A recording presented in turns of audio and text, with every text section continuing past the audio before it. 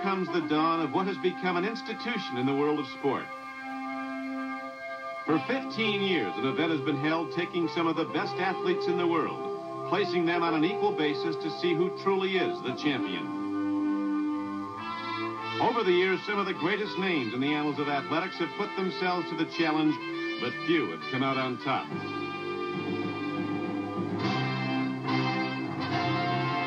And today, this is it, the finals of the Superstars on NBC. 10 great athletes have survived the rigors of the preliminary rounds to qualify for a shot at the coveted title of champion Superstars. Making the cut from the first preliminary, Herschel Walker of the Dallas Cowboys led the field in overall points with an impressive performance that included a win in the 100-yard dash. 1986 Rookie of the Year Todd Worrell of the St. Louis Cardinals took 2 by sea with wins in swimming and rowing. Heisman Trophy winner Vinny Testaverde proved that it's all in the arm by taking top honors in tennis and a second in rowing to qualify. And Roger Craig of the San Francisco 49ers pressed, pulled, and pedaled his way to the final. In the second preliminary, Chicago Bear Willie Gault swept the field, finishing first in 3 events and setting a new Superstars record in the obstacle course. And Greg Foster, holder of the world record in the high hurdle, showed what it takes to be a success with victories in the basketball, bowling, and bicycle events. 1985 Superstars champion Mark Gastineau of the New York Jets muscled his way to the final, scoring wins in weightlifting and rowing. Triathlete Scott Tinley won the half-mile, as well as placing second in tennis and third in swimming. Base stealing champion Vince Coleman of the St. Louis Cardinals showed he has the right stuff with a solid all-around performance. And when qualifier Darrell Green was unable to participate in the final, Gary Anderson of the San Diego Chargers secured the last berth with second-place honors in the 100-yard dash and obstacle course competition. And so the stage is set, and the challenge is issued once again. It's the Superstars final today on NBC Sports World. The brilliance of Miami in the sun is in sharp contrast to the grim determination of today's Superstars finalists. On the shoreline of Miami Beach, the Eden Rock Hotel, the opening site for today's finals. Good afternoon, everyone. I'm Don Cricky. It is warm, breezy, and sunny in Miami Beach, Florida, just like they like it. A standout field of superstar athletes has now gone through the preliminaries, and the field has been cut to an Elite 10, who today begin the finals of the Superstars 1987. Pro football standouts Herschel Walker and Willie Gault stood out in the preliminaries. So did the world indoor record holder in the hurdles, Greg Foster. For more on the field, let's go to Ahmad Rashad and Jimmy Cephalo. All right, thanks, Don. You know, Jimmy, this is a time that the competition becomes very serious. All that down to have fun, the camaraderie, all that stuff goes out the window. Now these guys are really serious. Anybody impressed you in the preliminaries? No, the most impressive part of the preliminaries for me was Herschel Walker running a 9.37 in sneakers on a very hard track without training for it. That was very impressive. How about Willie Gault? He was a little bit upset. He runs a 9.4 and says, I feel slow. Well, and also in the obstacle course, Willie was very impressive when he set the record by completely hurdling the high jump bar. I only dream about that. All right, we're talking about these two guys, Walker and Gault. Evidently, they must be the favorites. Oh, I think so. I think Willie Gault and Herschel Walker have to be the favorites. But let's not forget Todd Worrell. Here's a baseball pitcher and a reliever as well, coming in and showing some of the athletes like Herschel and Willie Gault that he's for real. Well, you know, the last couple of years I've picked Willie Gault to win the whole thing. And I promised him this year that I wouldn't jinx him and pick him this year, but I thought about it, and I got to go with Willie Gault. All right, I think Herschel's going to win it. I was really impressed by him. We will find out soon. There are 10 events. Each athlete has chosen 7 of these 10 to compete in. The competition begins with swimming and concludes with the obstacle course. A first-place finish will be worth 10 points, second place 7 points, down to 1 point for fifth. Each point is worth $100. The overall winner will receive bonus money of $15,000, second place $10,000, third place $5,000. The Superstars swimming record is held by Olympic diving champion Greg Louganis, in action here in 1986 when he turned 2 laps of the pool in just over 23.5 seconds. Jimmy Cephalo's with 2 contenders today, Todd Worrell and Mark Gastineau. Greg Louganis has set the mark they'll be going after. All right, Todd, in the preliminaries, you were the fastest swimmer by 3 seconds over the second-place finisher, which was Mark Gastineau. A big advantage for you today. Yeah, well, I got to have this event. This is my big day, and some of these guys come back in the sprinting and the lifting, and where I'm not going to participate, so I've got to nail this one down. All right, and Mark, you didn't swim against Todd the first time around in the preliminary. Now, against the best competition, will that make you swim faster? Well, I'm already aware that he is 3 seconds faster, so I've got to get off the blocks as quick as I can and not have a slow start and try and knock a couple of the other guys off balance with my wake. Big Mark's a force in the pool, 6'5", 265. He's like Jaws 3 in the water. Another contender today is Scott Tinley, a world triathlete champion who swims a lot and does it very well. Now let's meet the field. Here's Roger Craig from the San Francisco 49ers. He'll be swimming in lane 2. Big Mark Gastineau is in lane 3, a very fine swimmer. Todd Worrell was the best in the preliminary rounds in swimming, the relief pitcher from the St. Louis Cardinals. There is Scott Tinley. He'll be in lane 5. And Vince Coleman is a new starter. He did not swim in the preliminary round. We'll see what he can do in the finals. And this is a sprinter's race. It's only 50 yards, 2 laps at the 25-yard pool. If it went on for much longer, a couple of miles maybe, Scott Tinley would be the definite favorite. But I think here it'll come down between Gastineau and the pitcher, Todd Worrell. It is Gastineau and Worrell moving out smartly down the middle of the pool. This race is often won on the turn, and Todd Worrell is excellent at the flip turn. It could be the difference. He has a good one here. And he increased his lead quite a bit over Mark Gastineau on the turn. This could come down to a battle for second place. It looks like Worrell's going to run away with it. No one here is a threat for Olympic gold next year in Seoul, Korea, but Todd Worrell's not bad as he hits the line first, wins the swimming event. It's a battle for second. Looks like Gastineau gets second, and Tinley comes in third, or is it Roger Craig? We'll see. It was very close for third. There's the winner, Todd Worrell, Mark Gastineau second. Let's take a look at that battle for third place. You're right. Down the bottom part of the screen, it's Roger Craig of the San Francisco 49ers. Up top, Scott Tinley. And that left arm of Roger Craig just touches in front of Tinley, and he pulls third place because of it. A second slow-motion look shows that Roger Craig does indeed get there to finish third. Now here's Ahmad with the winner. You are really putting the rest that baseball players are not all-around athletes, because you're really doing well. Yeah, I'm happy with my points from the first days, and I think if things work out right here, I might sneak in. All right, good luck to you. The deciding moment in the race for Todd Worrell came on the turn. He executes a perfect flip turn and really pulls away here from Mark Gastineau to go on to win the race. Gastineau's turn was something quite less than what he wanted. You're going to have to teach me how to do a flip turn. Yeah, that flip turn is what it all. You guys were even till you got down there, and he flipped around. All of a sudden, he was like a couple lengths ahead of you. I went to the bottom. I flipped to the bottom. Well, that's not the way you're supposed to do it, Mark. I know, Ahmad. All right, well, you get it together. I'm still proud of you. Thank you. Meanwhile, for Vince Coleman, who's first on the base paths, he was last in the pool, and he wants to talk to Ahmad about it. Where's Ahmad? Isn't the last guy supposed to be interviewed? Yes, he is, and I'm here, and this is my interview. Actually, it's not an interview. I just want to give you some information. Okay. Stay away from water. Well, I have waves. I thought that relates with water, so I thought that can pull me through. No, those waves only make me seasick. Vince did get himself 1 point for fifth. Todd Worrell, the event winner, gets 10 points, 7 for Gastineau and on down. Next up, the basketball competition, new to the Superstars this year.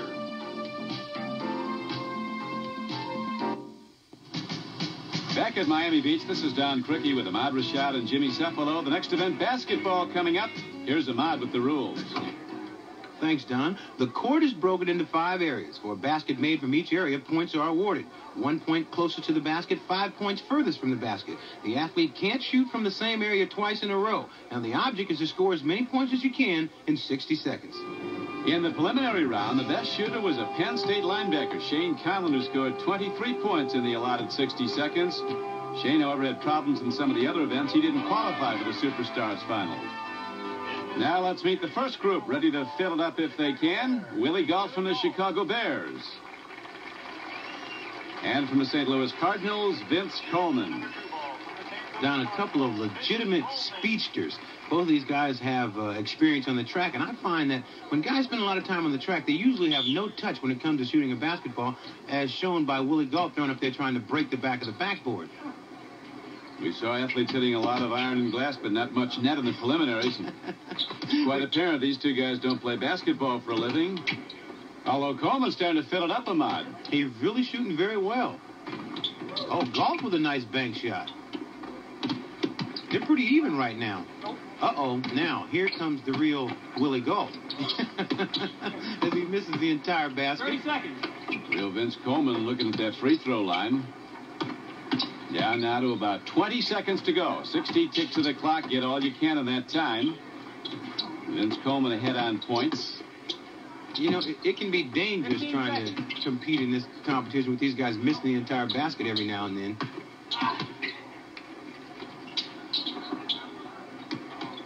Getting down to the stretch. Vince Coleman hits another from the three-point range. He likes that green line. He's going right back, and now the whistle blows before he got that shot away. He wants it to count. It will not. He did get 19 points, though, a judge signaled. A couple of top football players are ready to shoot in Group 2. Here's Roger Craig from the 49ers. And college football's top quarterback last season, the Heisman Trophy winner from Miami of Florida, Vinny Testaverde. You know, Don, I was talking to Roger before this competition. I said, Roger, don't panic. It's just like when you were young and you were shooting shots out in the backyard up against the garage. He said, I didn't have a garage. The basketball rim is wide enough in diameter, 18 inches, so two balls go through at the same time. It's not working here. And now Vinny Testaverde moves away. He's a good outside shooter and said beforehand he was going to look for some of those long-range bombers. We'll see if he goes to them. So far, neither player's getting much through. Roger's got a nice style about him. He shoots with a lot of force. 30 seconds. Then he finally gets something down. He's going to have to hit some long shots to pile up some points.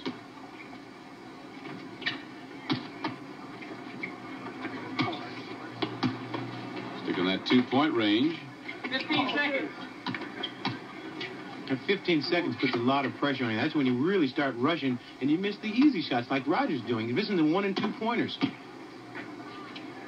Then he let him fly with that 5-point number. He knocks it down just before the buzzer.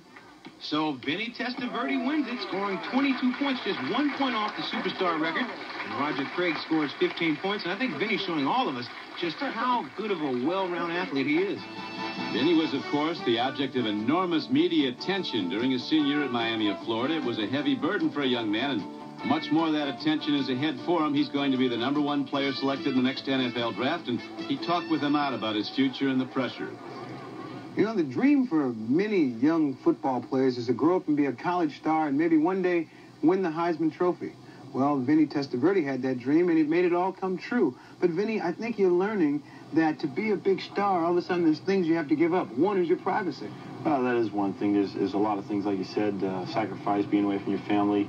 There's a lot of time you got to put in going to school, in high school, college, and meetings. And it's really, you have 2 jobs in college.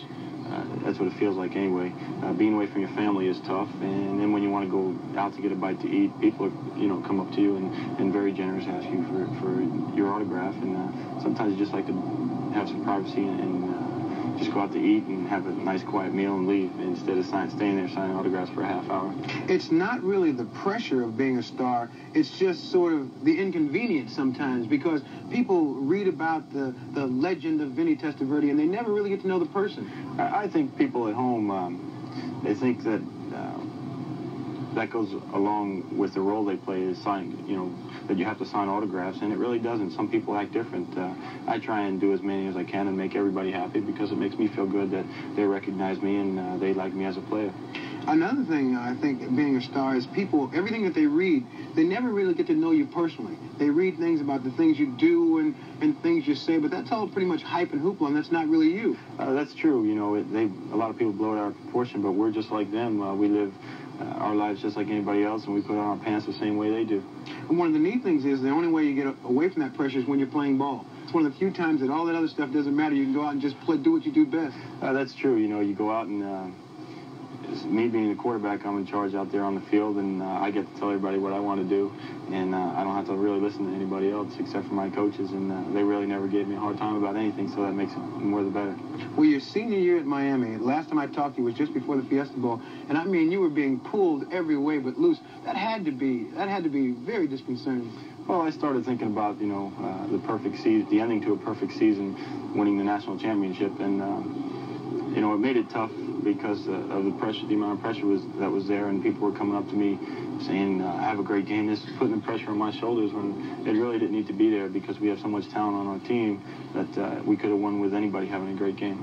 The thing that's really impressed me since I've been watching you play is your close relationship with your family. It seems to be that's a very close-knit group, and that's the thing in your life that keeps you down to earth. That definitely keeps me down to earth, and it keeps me going and gives me the drive that I need to go out and play every week. You not only want to do good for yourself, but for them too, because you know how supportive they've been of you, and you just want everybody to be happy. Testaverde family is surely happy with Vinny's new contract. Now we come to the next group, and in it's Scott Tinley, the world-class triathlete. We'll see what he can do with a basketball. We know from the preliminary round, the man shooting with him, Greg Foster, is a very fine basketball player, demonstrated excellent skills. Tremendous leaper also. Ready to go, and they're going to fire long range to start off. At least Foster is, and he bangs it. Scott Tinley being very careful. He's taking his time, trying to rack up them 1- and 2-pointers. Scott's got a lot of basketball experience. He played in a half-court game once. He said, but he did grow up in a neighborhood where they did have nets on the basket. I'll tell you one thing. Foster, I don't think, he's missed anything yet. Oh, he's getting fancy now. You see that one? Down to 30 seconds. Greg Foster looking to get all he can, so Scott Tinley, but he's not getting much. Looks like he's throwing up a medicine ball. That ball does look a little heavy to Scott, doesn't it? Foster doing very well. Superstars record, 23 points set by footballer Shane Conlon in a preliminary round. Best score in the final round so far is 22 points. There's the whistle. That last shot did not go. Greg Foster did very well, though, had 21 points. Scott Tinley somehow got 12. Yeah, but he tried hard. He gave it a good try. He did that. The leader is still Vinny Testaverde on the left. He scored 22 in his 60 seconds. Now we come to the next group. Here's big Todd Worrell, National League Rookie of the Year last season, a relief pitcher from the St. Louis Cardinals, a lot of size, 6'5", 210. And Herschel Walker, who surprised a lot of people with his dexterity and ability to shoot a basketball in the preliminary round. Todd Worrell liked to bomb from the outside. He's been doing that in practice the whole time and did it very well during the preliminary rounds. There's Herschel with his classic take 9 steps and don't bounce. That's right. Forget about the dribble. Herschel's just tucking a ball under his arm and going with it. You put it on the field, you're in trouble. That's right. Yeah, he didn't do too much dribbling last year in Dallas, did he? Worrell starting to ease on out, looking to hit that long shot. He's got a good one. Herschel's bombing him in pretty nice, too. Yeah, but we've only got one backboard. He better stay in close. That's the major problem in this. You get a lot of good shots that get knocked away by your opponent's ball.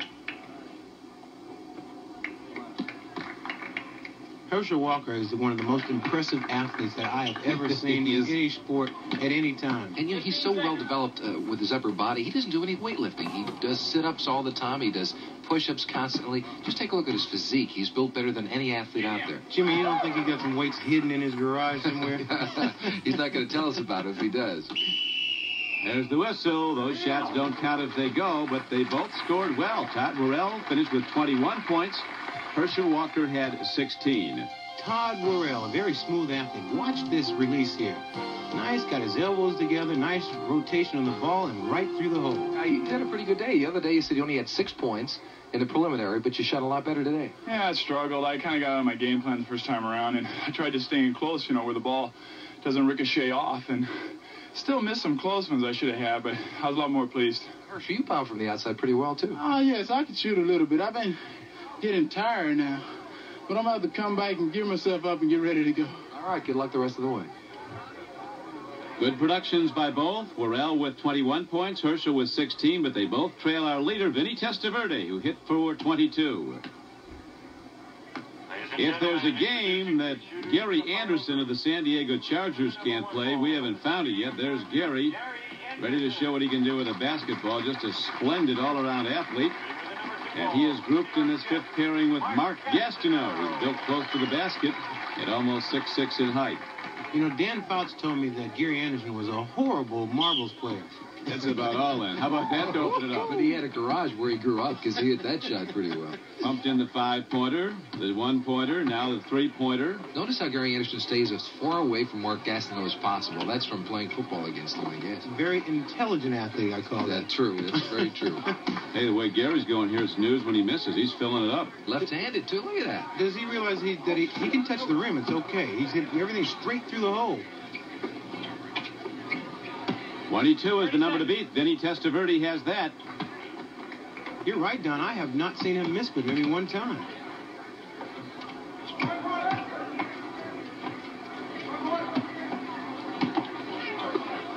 He finds the spots where Gastineau is not. He hasn't gotten his ball knocked away very often.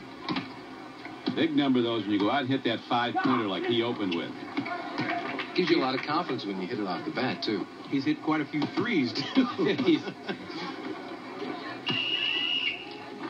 Whistle blows. Gary Anderson with a very impressive showing. The indication early is that he is now the leader. We'll get his official total.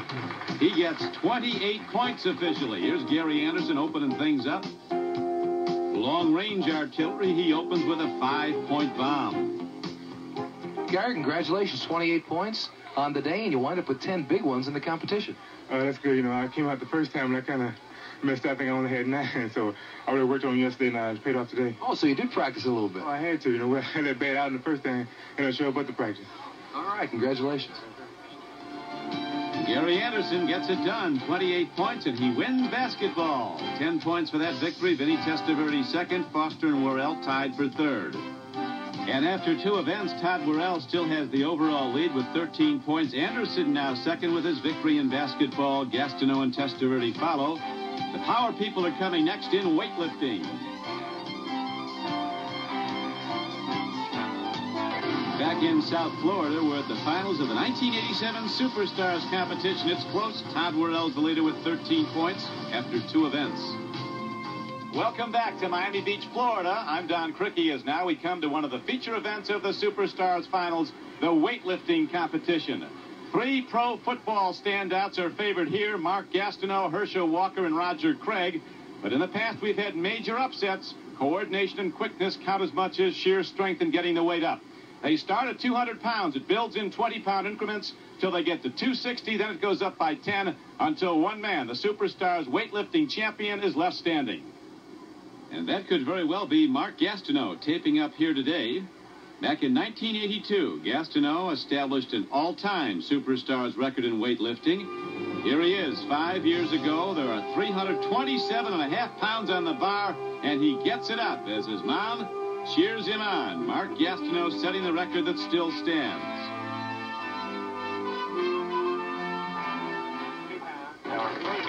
We join the weightlifting with the bar set at 220 pounds. That's a lot more than Vince Coleman of the St. Louis Cardinals weighs, but Vince is plenty strong.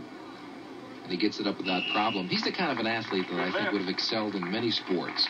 I would have loved to have seen him try to play wide receiver in the NFL. A lot of quickness, a lot of strength, obviously a great deal of speed. 220 pounds. Herschel Walker. Here's another man with tremendous all-around athletic ability. Herschel Walker, now of the Dallas Cowboys. He weighs 220.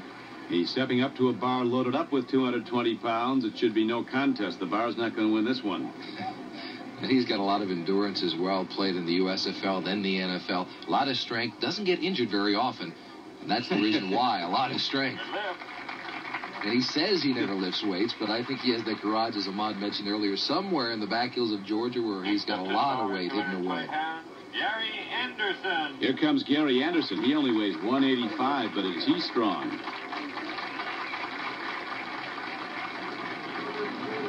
The bar at 220 pounds. Gary Anderson, also a product of the U.S. Football League, where in 2 seasons in that league he scored 42 touchdowns before now standing out for the Chargers at San Diego. And no problem for 185-pound Gary Anderson with the bar at 220. Next up to the bar at 220 pounds. Now here comes the favorite, Jimmy. Mark Gastineau stepping up at a very lightweight for him, 220. Yeah, all the lightweights are gone and finished now. This is 100 pounds less than his record here at the Superstars of 327.5. He's a showman, though. He cleans the area off. He's got the color-coordinated suit on. He wore sunglasses during the preliminary. Doesn't need them today, though. I don't think that'll much matter at this weight. Red lenses to boot he had. He's ready, though, as big Mark Gastineau. He does have one disadvantage because of his great size, 6'5", and a long arm span. He's got to put the bar way up, but at 220 pounds, that should be a very limited problem. Gastineau gets the approving whistle at 220 and goes and gets ready for the next try. As Roger Craig will now step up. He's very strong. 220-pound runner from the San Francisco 49ers in the preliminary. He put up 300 pounds, did Roger Craig. He's got that great leverage, though. He's built perfectly for this kind of a lift. Good, strong legs, a big upper body, and has little trouble at 220 pounds. Good lift for Roger Craig. Meanwhile, Mark Gastineau wanted it to be known that he's dedicating this competition to the late wife of his good friend Jim Ringo. Bar is now set at 240 pounds. And Vince Coleman, who led off this final round, will try again now with a 20 additional pound weight on. He's serious now. He put the hat on. Little concentration before he goes up. 240 pounds is a lot for a guy who weighs 180. It's a lot for a guy who weighs 240. That's too much for Vince Coleman. It was a lot for the spotters on the side. He nearly speared the one on the right. So Vince is out of the weightlifting at 240 pounds. Herschel Walker will be next to go as we see the every ounce effort of Vince Coleman, but not enough to pump 240 up. Well, it's a valiant effort. But you know what these guys do? They can't steal bases like you do. Well, that's right. I'm going up against Mark Gastineau and Roger Craig. Gary Anderson, these big football guys. I'm just a little puny outfielder trying to steal bases, make a living. And steals quite a few, I might add. And 100 or more the last 2 years. There's nobody better at it. Now big Herschel Walker steps up to the bar with 240 pounds on it. Look at the size of his neck. His neck is so big it extends out past his ears. He's not going to have any trouble running anybody over in the open field or getting this weight up, I don't think. And Herschel never lifts weights. There's his wife, Cindy. Who told him not to get into the weightlifting. Why? Because she's his wife and she didn't want him to get hurt. I don't think you could hurt Herschel with a ball bat. Gary Anderson, just 185 pounds, going for 240. Look at that. A fantastic athlete. Wife Ollie cheering on Gary. Next up at 240 pounds. I'll never forget that flip he did in the end zone. I'm sure everybody's seen that. You know, I asked him about it, and he said the reason he did it, he was in the air, and he didn't want to come down on his shoulder or on the ball, so he figured the only thing he could do is a 360. He did it very well. He did. He jumped over Bud Brown, a defensive back for the Dolphins. Bud tried to submarine him, and the only thing he saw was the flying feet of Gary Anderson. Good lift. Mark didn't have any trouble with that. None at all at 240 pounds. Now, coming up to the bar, 240 is Roger Craig, a consistent 300-pound lifter if need be. Best technique of the group. It's part of his workout, though. He doesn't lie about that. He's excellent. The leg thrust starts a successful lift. The arm thrust follows, and Roger Craig does it to perfection at 240 pounds. Coordination and timing is important as sheer physical strength in this event. Now, as a beautiful sailboat cruises on by at Miami Beach, the bar goes to 260 pounds. Herschel Walker leads the field into this weight group. I worry about these setters here to take the weight off the bar. I think that maybe that's what Cindy's thinking also, but look how small they are compared to Herschel. Yeah, I have a feeling if one of the bars goes over the backside, they're never going to be able to hold it up. Herschel will never lift weights. Never lifted a weight until today. And today he's trying to lift all the weights. I understand there was some discussion last night as to whether or not Herschel could lift weights tonight. He said he had to ask you. Is that true? Yes, and I told him to be very careful because I didn't think he could do it. Yeah, but he put that up pretty easy. Yeah, I know. I feel a lot better now. All right. There you go. Well, Herschel, he says he doesn't lift weights, but he told me he grew up in the country throwing bulls around. That's right. Lateral and hogs. I think he's throwing some bull around when he told us he didn't lift any weights.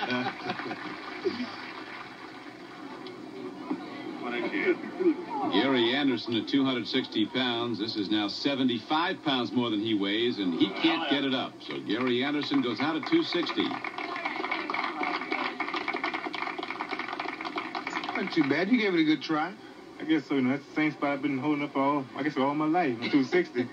I got to begin today. Yeah, but 260. I couldn't pick up 160. Well, you about 10. I ain't gonna say it now.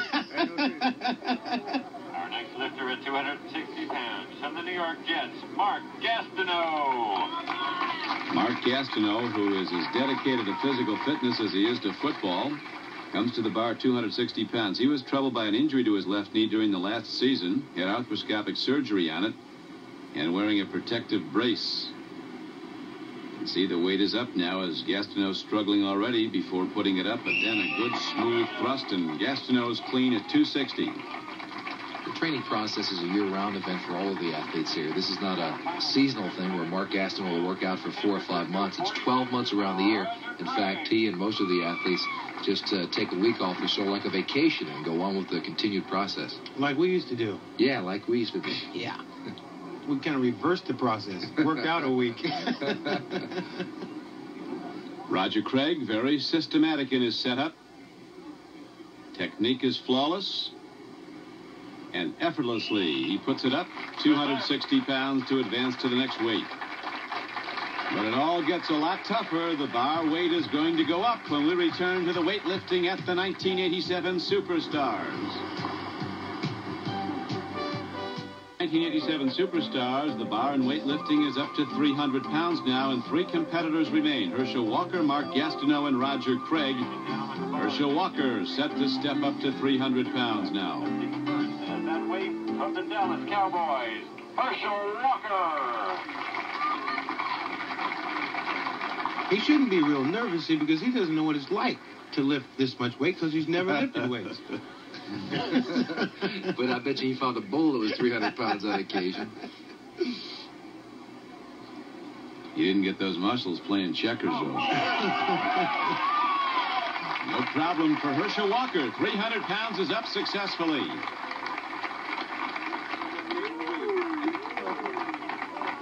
Yeah, I never lifted weights either. Well, you know, I'm from the country. I was 16 before I realized my name wasn't Get Wood and stuff.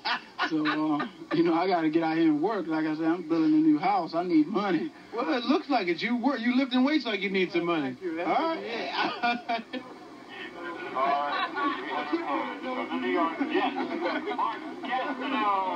Here's Mark Gastineau now coming to the bar at 300 pounds. You know, there are 2 schools of thought here. You can lift weights all your life and look like Mark Gastineau, or you can never lift weights and look like Herschel Walker. It's that easy. We all look like Herschel. You mean I don't?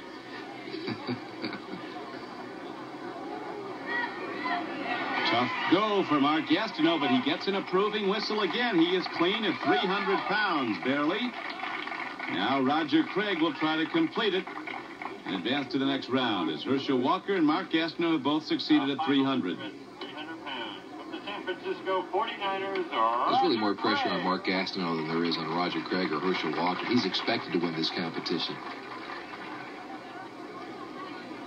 But it's got to make you rethink your workout program. When Herschel just walks up there and picks it up, and you think about all the hours you spent in the gym.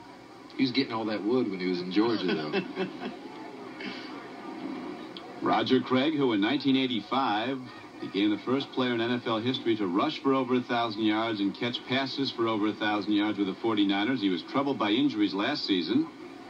Didn't miss any games, but he really had a bad hit for about 6 weeks, finally got over it.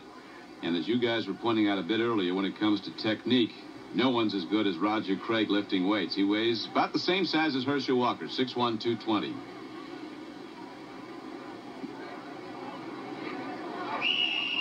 Craig is good at 300 pounds. He stumbled for just a second there. He was in danger of losing it over the backside. Which also put those 2 spotters in danger. There you see him here. Watch him stumble just at the last second going back, but he had enough strength and had himself positioned well enough so he could control the weight. Now the bar goes to 310 pounds, and Herschel's next. No, I'm kidding. 310. 310. You gotta be kidding. 310. What up? 310. That is 310 pounds. Our first. Herschel a bit disbelieving that they want him to lift 310 pounds. But he's ready to give it a go. I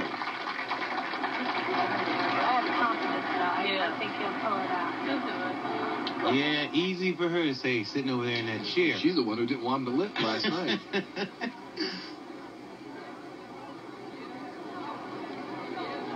You know, weightlifting is one of those sports that, see, you can't psych the bar out. No matter how much you look at it, stare at it, do all that breathing, it's not going to get any lighter.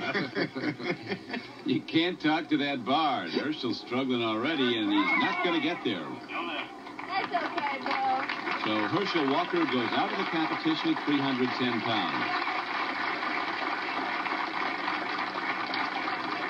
Well, I see all that practice picking them cows up really helped you quite a bit. Well, I hope so. You know, I hope, no one saw this with the Cowboys. I don't need to be in the weight room any more than I'm in right now.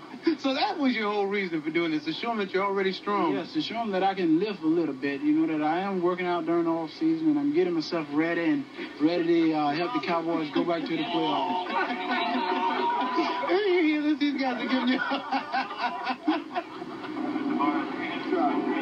Mark Gastineau gets himself all cinched in now, ready to take a go at 310 pounds, a weight that Herschel missed at. Roger Craig will follow Gastineau. And I think by Herschel going out, took a little bit of pressure off of Gastineau. Yeah, but Roger Craig can lift some weights, too. I think he'd rather lose to Craig than to lose to Herschel, who has never lifted a weight. Those other players were calling Herschel Pinocchio. They said his nose was growing, fibbing about not lifting a weight. It was tough. Mark Gastineau got there, though, so he's still in at 310 pounds. Now the pressure's on Roger Craig. Now, we're talking emotion now. That was a very good lift, Mark. Yeah, Herschel put the pressure on me. I tell you, for never lifting a weight, though, I still don't believe it. I'm going to have to go to Dallas and check on that. I want to see if it's documented. That's right. Our final lifter at 310 pounds. Roger Craig. I heard that Herschel had a separate wing in that new house where he was putting his weights in. Or the Bulls, either one. Roger Craig coming up to the bar at 310 pounds. He has succeeded at this weight in the preliminary round and in past superstar competitions, but it doesn't make it any lighter. Mark Gastineau could be the winner depending on what Roger Craig does with this attempt.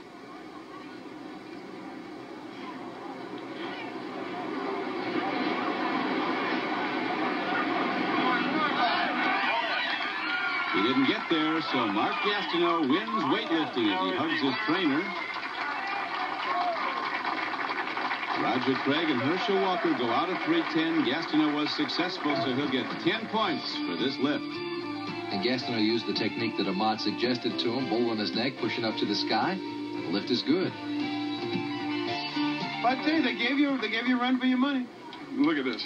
I'm shaking. Yeah, but you know what? You've never lifted any weights in your life. It's just that natural strength that you have like Herschel. All my life. I've just been hanging around. I've never lifted any weights. I've never swam. I've never even played football. And I'm sure you've probably done a few push-ups in the morning every now and then. That's all I do is just exercise, you know. Three remarkable athletes. But you know what? You're the overall leader right now with 17 points. Looking good. Probably short-lived. Let's go to the bowling, right? 10 points that Mark Gastineau got for winning weightlifting did indeed give him the overall point lead. He has 17 points after 3 events. Worrell is second with 13. Gary Anderson third with 12. 1987 Superstars continues after this. With Ahmad Rashad and Jimmy Cephalo, this is Don Crickey back in Miami, Florida for the Superstars Finals. After 3 events, Mark Gastineau is now leading with 17 points. Tennis is the 4th event. Here's Ahmad with a report. Thanks, Don. After a series of one-set matches, the tennis finals took place between Todd Worrell and Herschel Walker. Worrell beat Vinny Testaverde in the semifinal, and Herschel had to beat Scott Tinley and Willie Gault to reach the final. Now, this was match point. Herschel with a nice serve, and he comes in right behind it, just like John McEnroe. And he stays at the net like McEnroe. Well, he doesn't volley like McEnroe, but he does succeed in keeping Worrell at the baseline. There's a nice overhead. And Walker's showing some athletic ability, lots of it. Worrell hits it long, And it's a 6-4 victory for Herschel Walker, who picks up 10 points with this first-place win. So let's check our standings for tennis. Todd Worrell had 7 points for second, with Willie Gault, Vinny Testaverde, and Scott Tinley picking up the remaining points. When the St. Louis Cardinals opened spring training recently, Todd Worrell came to camp carrying the title of 1986 National League Rookie of the Year. Todd's career is moving fast, but he never forgets his responsibility as a role model for kids. I studied through my college career to be a youth pastor, and to have a chance maybe to work in a church as a youth pastor and influence some high school lives, junior high. I was really interested in young people. It's really been a good ministry for me, and I think a chance to really be a positive impact on young people today. I think a lot of kids' personality, their self-image gets pulled down and stepped on, and they begin to think themselves not important or not a good athlete, and they're not having fun at it. I felt I've always been at my best because I've been out there having fun. And even at this level, I mean, this is my life.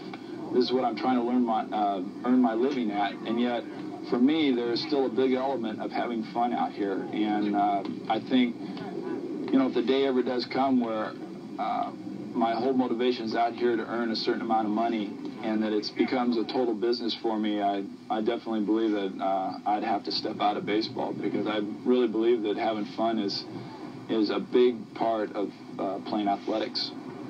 And he's having fun here at this Superstar competition. He's now our new leader. Standings after 4 events, Todd Worrell leads it, followed by Mark Gastineau, Herschel Walker, Gary Anderson, and Roger Craig. Coming up, rowing. Championship round of the Superstars competition continues. At the moment, it is a 3-man race, but lots of events left and maybe more surprises. This is Don Criqui at Miami Marine Stadium as we come to the halfway point of the Superstars finals. This is the rowing event. Unlike the preliminaries, the course here at Miami Marine Stadium is very good today. No choppy seas or wind. We have a surprise leader at this point, pitcher Todd Worrell of the St. Louis Cardinals, currently leading a former champion, Mark Gastineau. For more, let's go to Ahmad and Jimmy. Thanks, Don. Jimmy, you know, the guy that's really impressed me is Todd Worrell. He came down here, and his whole intent was to show the world that he's a great athlete, and he's done that. Yeah, he certainly has. He's performed well. Let's also not forget Herschel Walker and Vince Coleman. This thing is going to come down to the running events, which will take place later this afternoon, and there'll be a competition between Gault, Vince Coleman, and Herschel Walker. I think those 3 people will really make a run for the title. Speaking of the running events, the highlight for me is going to be watching Willie Gault and Herschel Walker run that 100. Yeah, and Vince Coleman, if he can run 100 yards like he runs 90 feet, it should be some race. All right, let's go to the rowing. And 3 rowers will be in Heat 1. That's Scott Tinley, outstanding triathlete. Mark Gastineau, who excels at rowing, has won this event in past Superstars finals. And Vinny Testaverde, a very impressive newcomer to the Superstars competition, will also row in this event. One of the few times Mark Gastineau did not win rowing was back in 1985. As we harken back now and watch Jack Hacksaw Reynolds, the former 49er linebacker, rowing hard and rowing to a Superstar record time, 31.59 seconds, just edging out Gastineau. The top 3 times qualify for the rowing final. And in this heat, Tinley, Gastineau, and Testaverde. That's the favorite, Gastineau in the middle lane. The race here is definitely for second because Gastineau is so strong, and he's trying to just stay real smooth, stay down the middle, and get a nice, good time. Bill Brown once said he could never understand rowing, a sport where you sit down and go backwards to win. But this is a tough one, and look at Testaverde put on a rush now in lane 1. Gastineau is going to pull away, and now it's a battle for second between Scott Tinley and Vinny Testaverde as Mark Gastineau powers his way over the finish line to win this heat of rowing. His winning time of 34.77 seconds is well off the event record, but in all probability good enough to get Mark into the finals of rowing. Testaverde's time, 36.69. Scott Tinley finished in 37.99 seconds. We'll be back with more rowing, but now the 5th event, which was held earlier. That's bowling, and here for a report is Jimmy Cephalo. Don, in the bowling competition at Classic Lanes, all 10 athletes rolled a complete game. The top 5 scorers qualified for a 3-frame bowl-off. The winner of each match would continue on in head-to-head competition. In match 1, it was Gary Anderson versus Willie Gault. and nothing went right for Gary Anderson. After rolling a respectable 156, Gary just never found the pocket and finished with a 3-frame score of 27. After bowling a 148 in the preliminary round, Willie Gault started on a roll. In the second Superstars competition, Willie had bowled well enough for a second-place finish. Today, his hook ball found the left side of the pocket enough times against Gary Anderson, and Willie won it 37-27. In the second match, with that victory, Willie moved along to meet Roger Craig, who had earlier rolled a 168. Willie admitted later that he had practiced for the bowling competition. The way his ball hooks, I would say that Willie had more than practice. He might have gotten some help from the pros. With this strike, Gault had a 35 to his credit. In the first Superstars preliminary, Roger Craig had finished third in the bowling. Now Roger concentrates on bowling the same way he plays football, with a lot of determination. But determination wasn't quite enough for Roger on his final ball, and he finished the 3 frames with a score of 33 to Gault's 35. Match 3 found Willie Gault going up against the brilliant base dealer of the St. Louis Cardinals, Vince Coleman. In the first game, Vince had rolled a 169. At this stage of the competition, Willie Gault's patented hook was beginning to falter. The pin action for Willie simply stopped in this match, and Willie finished with a 34. But Vince Coleman's style was more direct. Just roll the ball with speed and authority and let the pins fly around. Vince finished with back-to-back strikes and got to a score of 44 and the win. In the championship match, it was time for Vince Coleman to go against the top qualifier, Greg Foster. In the second Superstars preliminary, Foster had won the bowling competition. In today's first game, Greg had bowled a 186 and could sense another bowling first. Nevertheless, Greg faltered in the final bowl-off, and with an example like this, finished with the 3-frame score of 29. Meanwhile, Vince Coleman had gained momentum. Vince kept charging in the final 2 frames, and with this strike, Vince had won the bowling 48-29 over Foster. Vince had possibly the best form of all the athletes. And like the pros, Vince's follow-through after the ball's release was extremely important. Of course, some Cardinal body English helped a little bit too. Even though Willie Gault didn't win here, at least he passed along a few pointers to one of his little fans. While Willie Gault was giving some instruction, Mark Gastineau was busy getting some from 76-year-old Grandma Jean Lohman. She's been giving instruction for over 40 years to the Junior League. Looks like she has a new pupil. Okay, and you're going to go with your right foot first. Okay, let's go. For the third arrow? You're going to go for the third arrow. Okay. Follow through. Let that hand all the way out and up so your ball will get that revolution of a turn to carry those pins out. You want to scatter the pins. Okay. Look at your third arrow, walk straight and reach out. Okay. Okay? Thanks, Grandma Jean. Okay. All right, here goes. Good bowling now.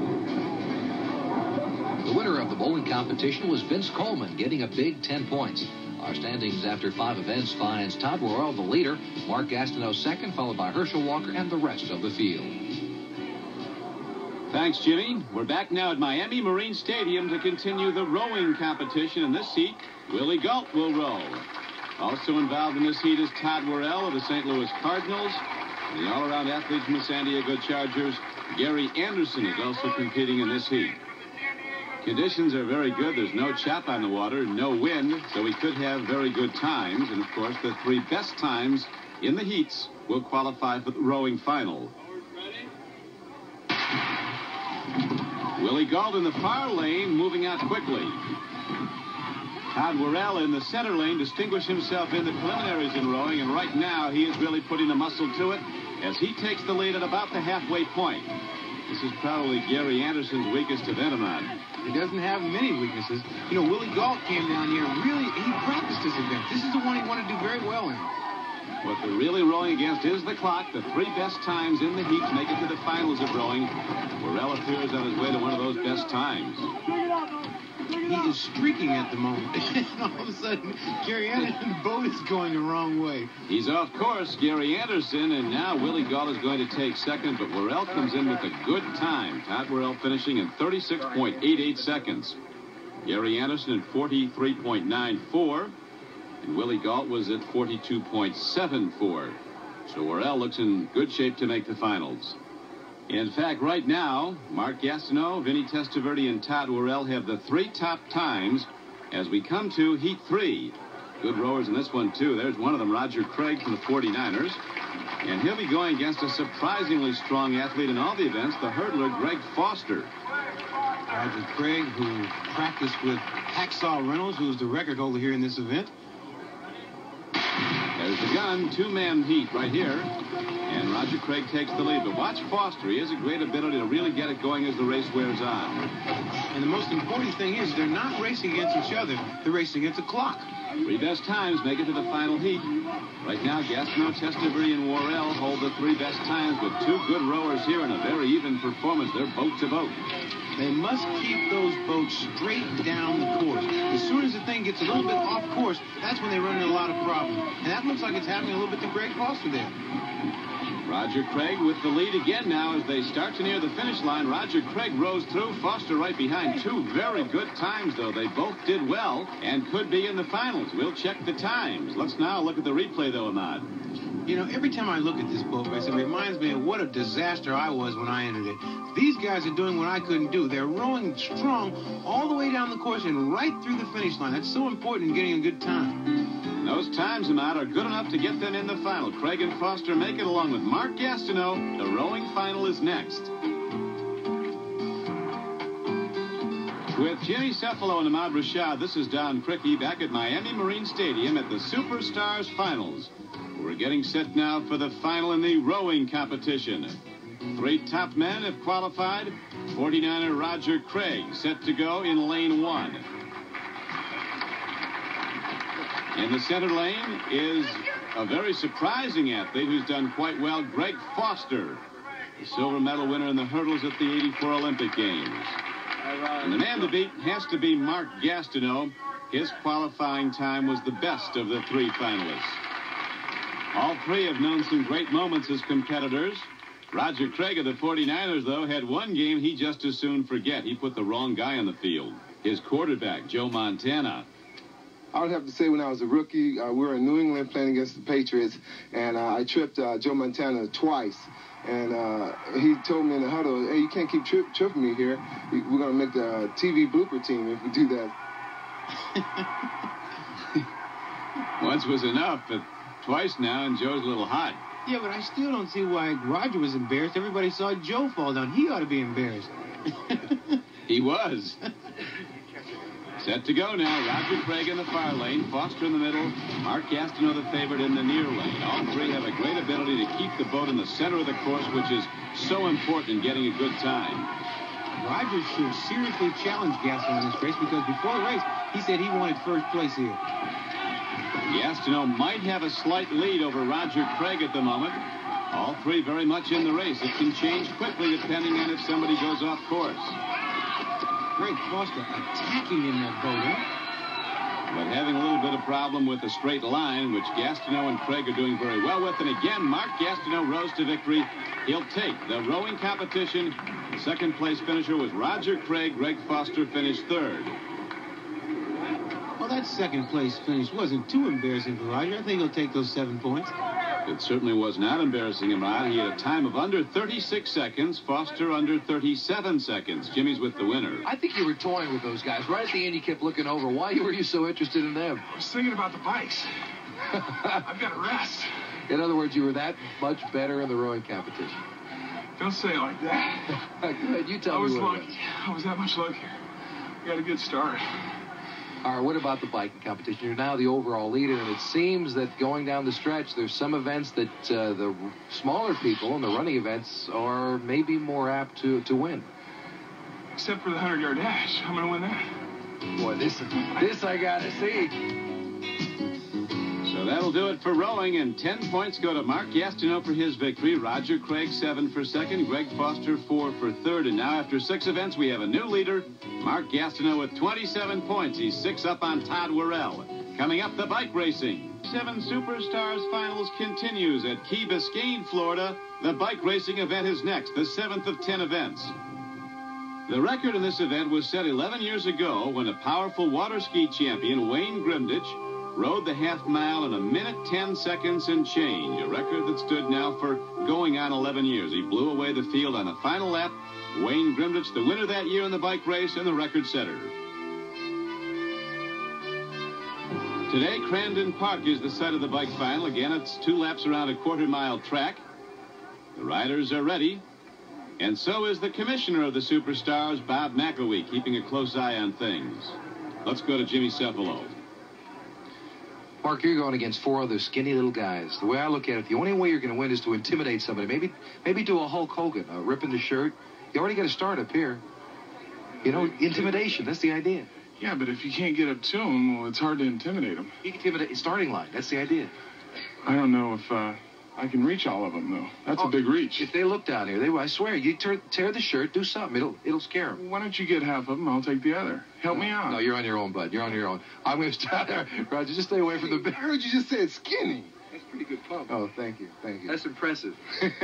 Hope I can use it. I think you better worry about the legs. Never mind the arms in this group. All right, Greg, what's the strategy? Just go all out.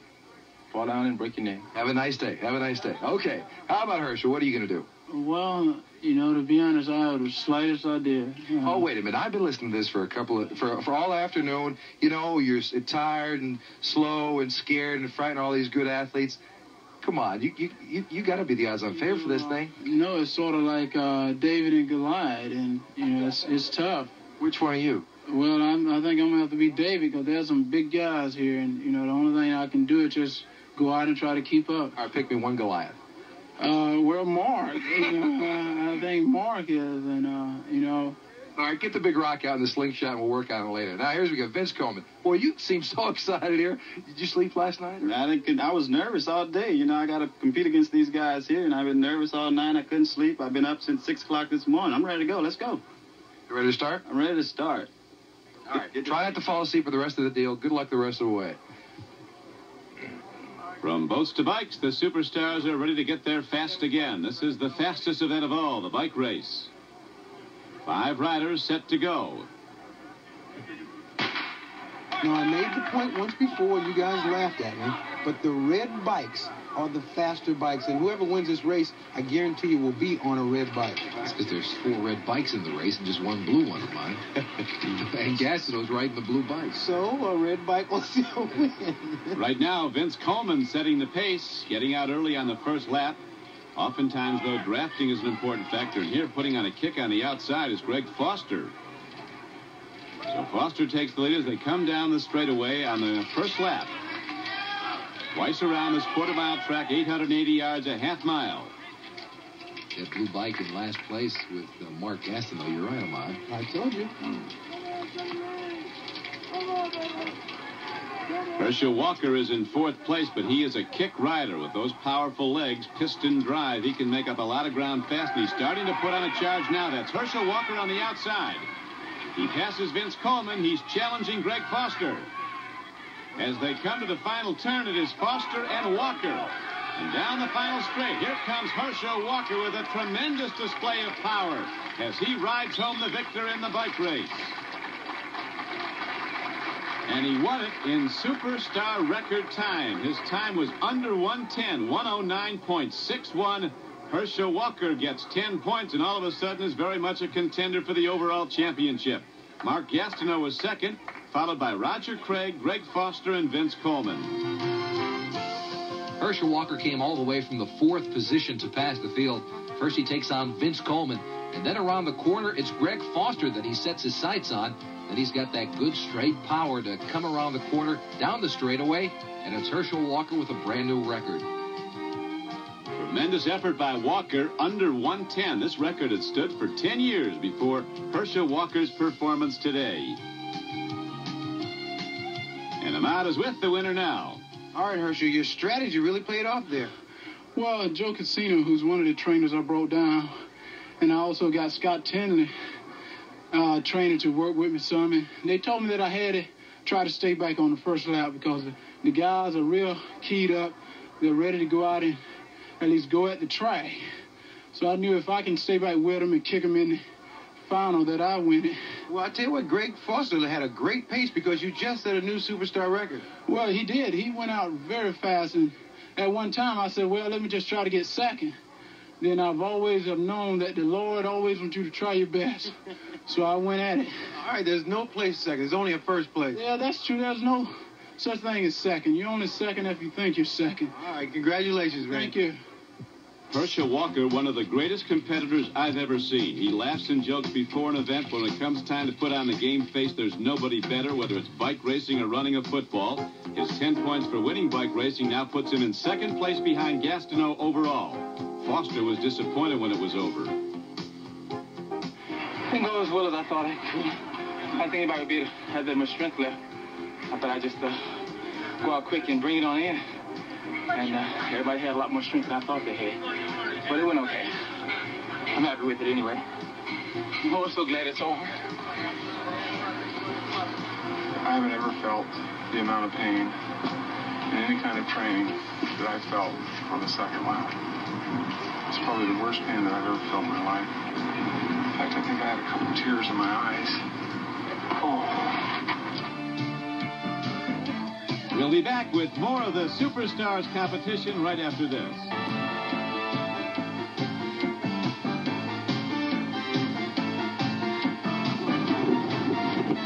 With Ahmad Rashad and Jimmy Cephalo, this is Don Cricky on Key Biscayne in Miami. Warming up for the half mile is Scott Tinley. For Scott, a half mile seems like a walk in the park. Tinley is a triathlete and has been competing in that grueling sport since 1976. Triathletes compete in a 2.4-mile swim. Then in a 112-mile bike race, they finish with a 26-mile marathon. In 1982, Scott first won the Hawaii Ironman Championship. And in 1985, he won the event a second time. In 1985 alone, he competed in 23 triathlons and won 12. During the past 10 years, he has placed in the top 3 positions in over 100 triathlon competitions.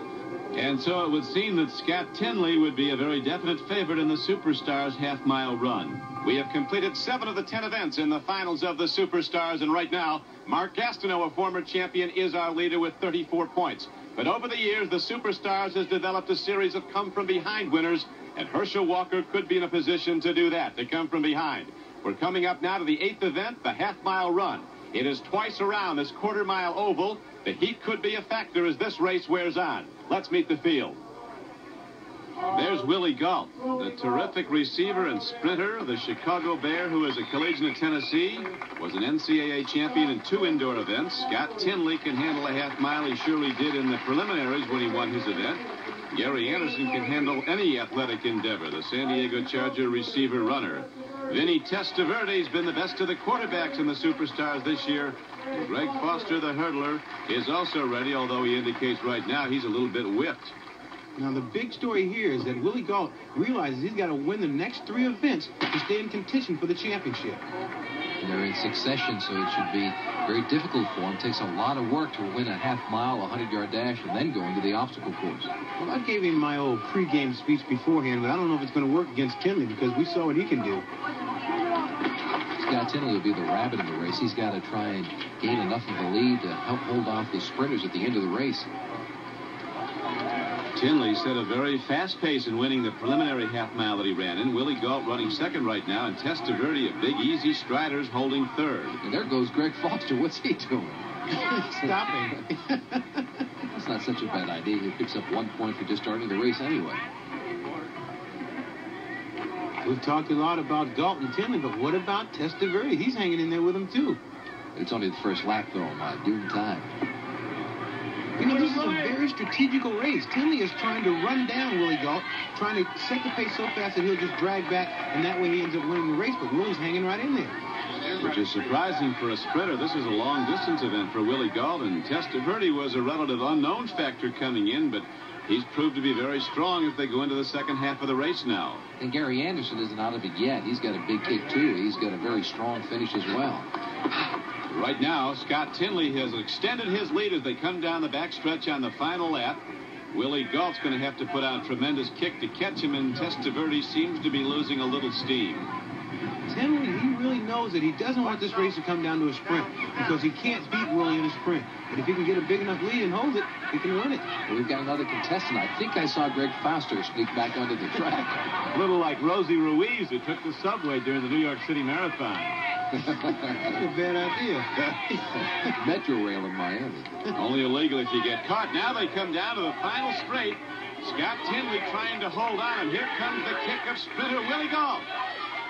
And it looks like Gault's going to get it. He does, and Willie Gault blows across the line as the winner of the half-mile run.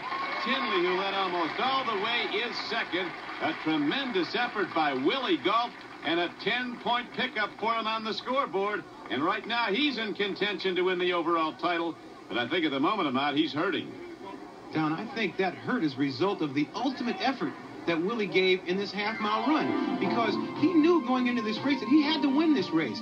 And, you know, running that fast of a pace and having to come from that far behind has got to take its toll on you. I think that was just a great athletic performance by Willie. Well, it showed a great deal of guts. Remember, he's got the 100 coming up and then the obstacle course, but he knows he has to do one thing, that's win. He puts on the burst, and he does it. You talk about heart. I mean, this is the epitome of heart. When coaches talk about heart, guts, all those corny things, this is what it's all about right here. A great deal of determination. He came from a long way back, a good athlete with a lot of heart. And as you look at the results, let's go to Ahmad with the winner. You know, I knew you weren't going to let me down, man. Well, it was a strong race.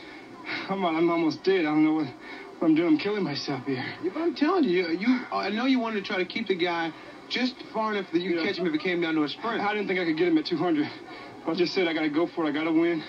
Just put my head down. And, that's that football instinct, though, you know. You got to go out and do your best.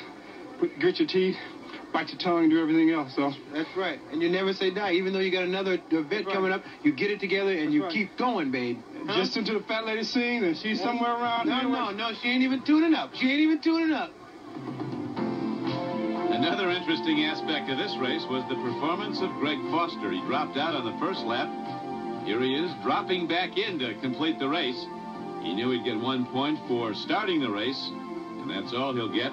Foster did come across the finish line, but everybody knew he only ran half a race. But Greg Foster, when he runs especially the hurdles, is one of the best in the world. He's with Ahmad now. All right, Greg, what were you doing? Basically, I just wanted to get to 1 point. That was about it. She told me I had to start the race, so I decided to start. And the guys, I pulled off over there, and the guys set a little screen for me. I jumped back in the race, but they came back on the second lap. I thought if you had gotten in front, we'd have thought you won the thing. I started to, but I said, no, I wouldn't be a good sportsman. So let me stay behind and just give the guys some encouragement. So I told Gary and Vinny to pick it up a little bit. That was about it. All right, man. Thanks a lot. All right.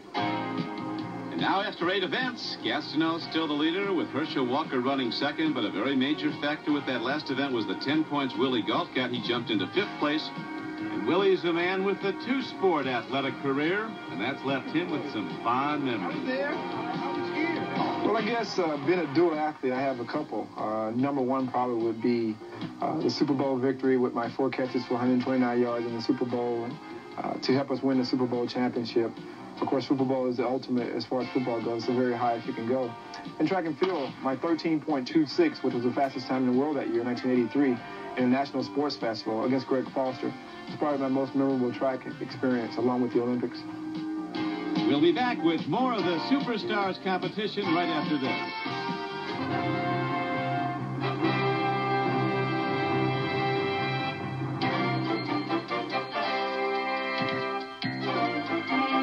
A year ago, Willie Gault, striding down the middle of the track, set the Superstars record in the 100-yard dash with perfect mechanics, head not moving.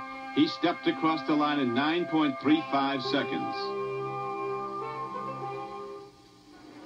All right, now, these are two of the fastest men in the world. Not only football, but in the world. And this rivalry goes back quite a ways. You guys run against each other before. High school. Yes, since both of us are from the state of Georgia, we've had to compete against each other in Georgia. And then with Willie being at Tennessee and I'm at Georgia, had to compete against each other again in the SEC. And it seemed like You know, like I said the other day, when you want to compete against the best, you got to find people like Gold and Green and all them, and that's what's going to help you out. But this is what makes it fun. I mean, this is what athletics is all about, a nice rivalry like this. This is it. I mean, on a day like today, I mean, either one of us is going to win. Whoever's ready, whoever's mentally ready and physically ready, and also who's just on today. And you're going to see in about 9 seconds who that will be. Hey, good luck, you guys. I'm excited about this. This is going to be neat.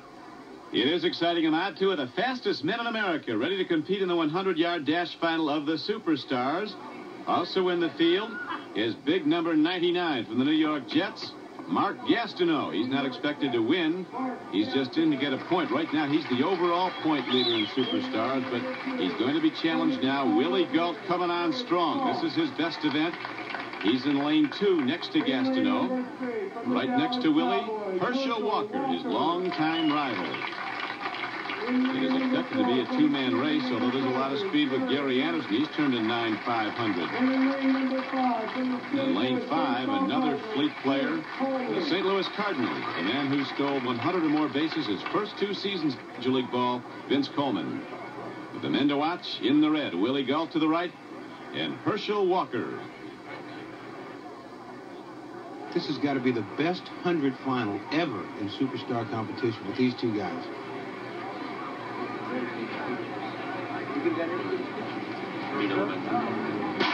Good start. Walker takes the lead down the middle of the track. Willie Galt running second. Anderson third. Now Willie Galt starts to move up a bit. They come to the tape. It is Herschel Walker, Willie Galt. A photo for the win. As the two great competitors in the state of Georgia take it to the wire almost in a dead heat. It's tough to call. I don't know what I would call watching the tape from this angle. It's very difficult to tell who won the race. Herschel Walker got out very quickly, but Willie Galt comes right at the end. He makes up about a full stride over the last half of the race, and right at the wire, it's hard to tell who wins from that angle. It looks like Herschel Walker to me at that point. I would say Herschel, although Willie does have an excellent lean at the end. But it looks like the tape hits Herschel first. Well, they don't know either. Willie Galt walking over now. The commissioner is Bob McElwee, and he makes the official ruling on it. The tape does not count. Replays of tape can only give us a better look. It is a live call by the official. And the live call was made by Bob McElwee. He says that Willie Galt won it. Willie Galt won it. Here's another look now as we watch in slow motion replay. Herschel Walker with half a stride lead on Willie Galt, who's in the inside lane. As they come to the tape, Walker leans and Galt leans, and it looks like just about a dead heat. Commissioner McElwee, your decision on the last race. Jim, as commissioner, I had accepted the responsibility of calling number 1 in the race. I had assigned the responsibility to call the number 2 runner to an experienced track official. I also had an experienced official to call the number 3 man. I was kneeling on the finish line with my number 2 caller. When the athletes came across the finish line, I clearly and decisively declared Galt the winner by sight. My second caller called Walker second. That is the way the race was called on the finish line. That is the way the finish will be ruled. And there is nothing to change my ruling. My ruling will stand as called. All right, Willie Galt, the winner of the 100-yard dash. Thank you, Commissioner. Well, I'd have to say that 100 lived up to its bill, and you guys were neck and neck at the finish line, but we've already heard the commissioner rule, and he ruled, Herschel, that you lost the race. Oh, yes, you know, he's a commissioner, as you may say. You know, whether he's right or wrong, you got to go with what he says, and, you know, I'm not going to complain about it. If he ruled like that, I'm upset about it. You know, I'm very upset about it, but, you know, I think it was a very good race, and I think that's why they held, you know, the Superstars to have some great competition, which I think they did. Well, Willie, having looked at that tape, it looks to me as if Herschel won the race. Well, I'm not without professional equipment here. It's very difficult to determine that. Without the AccuTrack here, and that's what we needed today, you won't be able to determine that because of the pole that was there and the way the camera angle was. From the replay, it looked as if it was just too close to call from my standpoint, and the commissioner had him and himself and someone else down to make the calls at the wire, and they thought I leaned in by a shoulder, which I'm not really sure. Well, everybody out there will see this replay, and they'll talk about this forever, because this definitely will be some controversy. All right, good luck to you guys in the next event. Just what you like. I would have preferred it done another way, but you guys get it together. All right. Despite the controversy, the results are official. Willie Gault is the winner of the 100-yard dash. He gets 10 points. And now the standings after 9 events show Mark Gastineau with 35 points. Herschel Walker right in second place, and Willie Gault is third as we've come to the final event, the Superstars Obstacle Course. The championship will be decided here.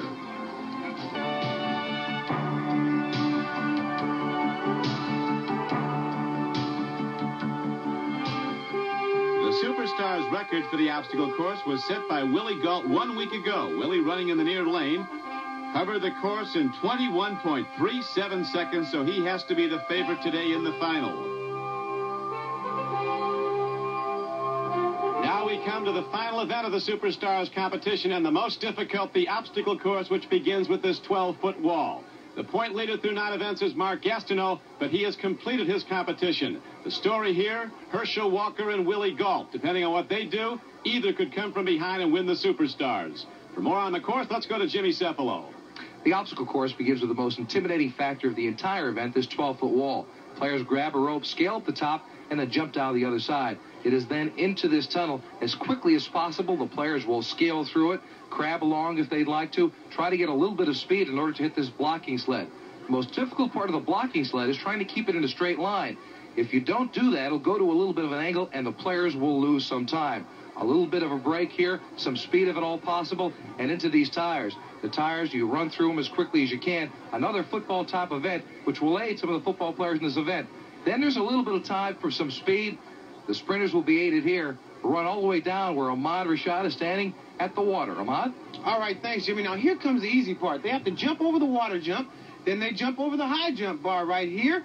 Some guys will hurdle it. Other guys will do a flip over it. Then you get up and negotiate these next 2 hurdles, one right through the finish line, where I will be waiting to discuss success or failure. Jimmy?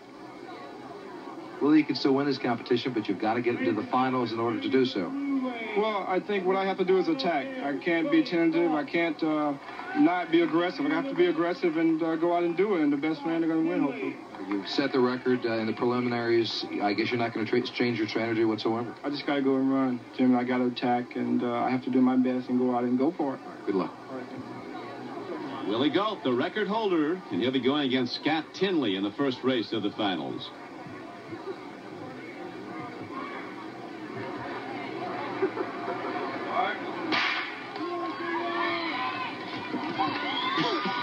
Tinley once again having problems with the wall. He just wants to survive the course. Willie Gault's out to conquer it. Willie knows he's got to win to stay in contention here for the championship. And he's being very careful going through the tires. He doesn't want to miss one to pick up any penalty points. He is impressive. Look at him stride the high bar and take the hurdles. Bang, bang, and Willie Gault to the line in a very fine time. And Mrs. Gault and daughter Shakira both like it. I think Tinley likes that water because he steps in it every time he puts the course. He's gaining on it. Scott Tinley does finish. Here's Ahmad. Well, Willie, I'm telling you, you ran that race like you know you got to win this thing to stay in the contention for the top. I have to, Ahmad. I can't be tentative. I have to attack, and be aggressive, and I had to there. Well, it looks like you're getting used to running this course because you got it down pat. Yeah. My main thing is I have to take chances, and I know my chances are going to work, so just have to go out and thank God for it. You look really good at that hurdling that high jump like I showed you. That's right. Thank you, Ahmad. And his time looked real good, too, Ahmad. 23.27 seconds. Now Herschel feels the pressure. He's with Jimmy. Herschel, this competition is yours to win. All you have to do is take this obstacle course. Yes, it is. It's, it's a big task, but I've always said life is challenging. So this is going to be a challenge. I just got to go out and see can I accept that. Going against Willie Gault, after all, this entire competition, it seems to be you against Willie in a lot of different facets. Must give you some great pride to know that there's somebody out there who has the same type of ability. Yes, it's a lot of pride because, the United States is a great place to live. When you got people competing against each other with the same amount of ability, you can only strive to be at your very best. And I think that's what the Lord means for everybody to do is to go out and try to be his very best. Okay, good luck. Todd Worrell will run against Herschel Walker. And I think Todd's running for second in this race. As Herschel powers his way over the 12-foot wall. Actually, Worrell beat him over it. Let's see him hit this sled, though. That's where Herschel puts a load on that. And his quick feet take Herschel Walker through the tires and on now to the high jump. Very important not to foul him. He does not. He's over. Just the hurdles remain. And Herschel Walker hits the line with a very good time. Todd Worrell bringing up the rear in this race. Nice one, nice one, nice one. You knew what you had to do. You knew what you had to do and came in and did it very strong. Well, thank you. I had a big task with the wall and try to take it head on because that's all you got to do. You got a lot of great competition here. Just got to go out and try to win. Well, next year when the Cowboys get down about the 3-yard line, I guarantee you're going up over the top after watching you go over that high jump. Well, I had to make it over, and I tried to. All right, man. Good luck to you. And for Superstars rookie Todd Worrell, it was a big effort. Couldn't ask any more out of myself, I don't think. Some of the events, if you have good days on, you do well. But very pleased with the points I've been able to earn, and had a tiring 4 days, but it was fun. Man, am I glad it's over. Worrell did well, but Herschel Walker and Willie Gault had the best times. More obstacle course coming up. Back at Key Biscayne, Florida, the 1987 Superstars continues with the final event, the obstacle course. The 2 best times so far belong to Willie Gault and Herschel Walker. We come to race 3 now. Gary Anderson of the San Diego Chargers is one of the competitors. The other, another skilled athlete, Greg Foster, a hurdle champion. They both should do some damage to the wall. Up and over. No problem there. Damage. Foster has a little bit of trouble negotiating after he gets over the wall. Anderson with lightning quick feet, taking a big lead now. Very important not to foul. Over the water jump, over the high jump. A unique way to get over that high jump. Greg Foster gets to the line first. They both had fouls on the course, though. We're going to look back on the replay. Gary Anderson had a problem with the water jump. And Greg Foster knocked down the high bar, 5-second penalties. Here's the replay. And well, Anderson must have a slight problem. I think his toe went over the line on the water jump, but he had no problem getting over this high jump bar, just coming down. Yeah, the takeoff was fine. The landing was terrible, though. And on the right side there, you see Greg Foster hitting the bar with his right foot. So their times don't come close to what was registered by Willie Gault and Herschel Walker. Time to beat so far, Herschel Walker's 24.34 to get in the final. Willie Gault with the best time. He's hoping someone will catch Herschel Walker, knock him out of the finals. We'll see if Vinny Testaverde can do it. Odds are against him. He's running unopposed here, Jimmy. I don't think he's had any threat to Herschel Walker or Willie Gault right now, especially the way he's been over that wall. Watch out for the rope there, Vinny. Don't hurt yourself. Well, Vinny's doing all right, though. He's doing fine. A lot better than you or I do. He's a very good athlete. 6'5", 220 pounds.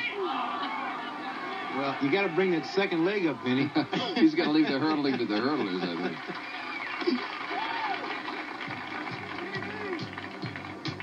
What a good kid. It's been fun to be around him all week. Yeah, as well as Herschel Walker and all the contestants, actually. We'll be back with more of the obstacle course in a moment. We're back at the concluding event of the 1987 Superstars, the obstacle course. The 2 best times go to the final. Right now on the right, Willie Gault has the best time, 23.27 seconds. But Herschel Walker could be in position to win this if no one catches him. He is the second best time, 24.34 seconds. Now we come to the 5th race, competing Roger Craig of the San Francisco 49ers and Vince Coleman of the St. Louis Cardinals. You know, Don, it appears to me that Coleman's put on a little weight since last year. He was a little thinner and a little quicker last year. He was very strong in this event last year. Almost beat Ronaldo Nehemiah, who was the eventual champion for a 4th time, a record. Through the wall they go, and Vince Coleman has no problem. I may have spoke too soon. He looks awfully quick right now. He's still pretty quick. Like I said, you know, he's still quick. He can play some football, too. He bangs the sled, goes through the tires. No foul there. None there. Good flip turn over the high bar. Craig knocks it down. Here's the hurdles. Onto the line. Good run by Vince Coleman. Was his time good enough to catch Herschel Walker? It was not. Vince Coleman just misses catching Herschel Walker. Coleman's time is 24.78 seconds. Herschel Walker gets to the finals with 24.34. and thereby wins the championship by just getting to the finals. It's an automatic 7. He could do no worse than second. And Herschel Walker, after the disappointing finish in the 100, comes back to reign as Superstars champion. They will run the final heat, although it's anticlimactic now. Willie Gault, the near lane, cannot win the overall event, even if he wins the obstacle course. They've been going head-to-head for the entire competition. It'll be interesting to see how they react now that the entire competition is over. They've been going head-to-head all the way back to high school back in Georgia. Herschel pick up time on the tires. Yeah, but you've got to have a lot of time when Willie Gault gets to the hurdles. There they go. Oh, that's history. Willie Gault wins the battle. He takes the event, but Herschel Walker wins the war. He takes the Superstars title of 1987. All right, boy, I'm telling you, guys have made this event. I'm not kidding. This has been exciting just to be around you guys. Willie, nice run. Thank you. Anytime you get Herschel, you have to run nice. Herschel, you are our overall winner, and I must say, you are truly a superstar. Well, I think everyone here today is a superstar because they competed well, and, I think it proved that they're superstars when it come down to the wire to decide a winner. Well, good thing. This will probably spill over to the football field, but you both are on the field at different times, so it might not be too bad. Well, I just think we both have God-given talent, and we go out and we exemplify what athletes should be, and just go out and compete our best for the fans out there who pay the tickets and buy the tickets and who come out and watch us, and we just really appreciate that. Well, after watching this whole competition, I've been thinking about issuing a challenge. Not me. I got a friend at home. I want to do it. Congratulations, guys. All right.